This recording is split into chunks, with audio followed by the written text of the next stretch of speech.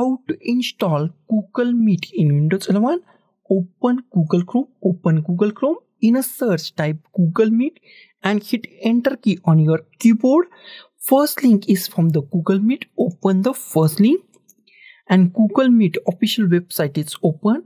After that, at the top we find two options to install it. First is go to here we find install Google Meet. Click at here and install it. Or second option is go to these three dots in Google Chrome. Click at here, scroll down and find cast, save and share. Here we find install Google Meet or create a shortcut. Both are same.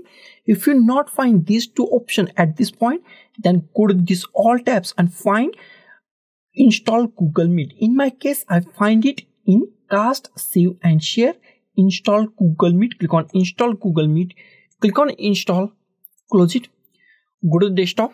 Here we find Google Meet shortcut. Go to start.